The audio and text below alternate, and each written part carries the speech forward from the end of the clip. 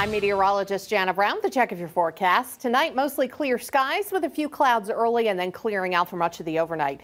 Temperatures getting chilly, dropping back down toward the mid-20s, a few upper 20s as we head into sunrise. Breezes becoming light, mostly out of the west, dropping back down to around 2-3 miles an hour, close to sunrise tomorrow morning. After another typically cold start, a seasonably cold start, we end up with a seasonably mild afternoon.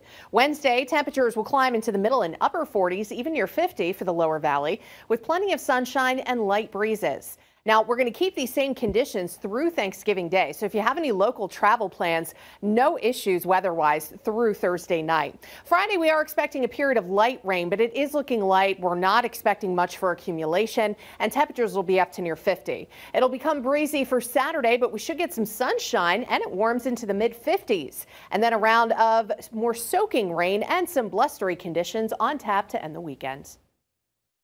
Stay with Western Mass News on air, online, and on our app throughout the day for breaking news, weather, and exclusive content.